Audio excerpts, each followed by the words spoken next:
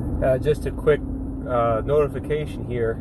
I just got informed that OSHA is demanding or changing their requirements for how you face adverse reactions with your employees as an employer and how you report those reactions to OSHA. So what they're asking is any adverse reaction to the JAB, VAX,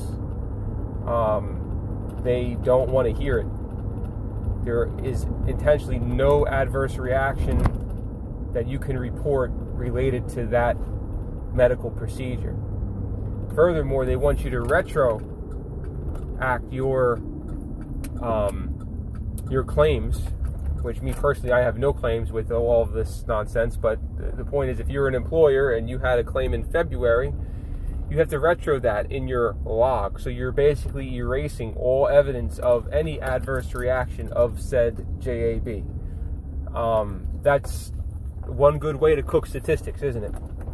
So if you don't believe me, go to OSHA, see what they're saying. I'll try to put a link in the description if I find it, but I'll look later. But I'm just going by my compliance. People are telling me that, and it's very disturbing because I don't have to even tell you why. They don't want to hear if you have immunization and you come down with an adverse reaction or said sickness. That doesn't count. They will not qualify to OSHA as a substantial consideration as an employer. Just thought you should know that.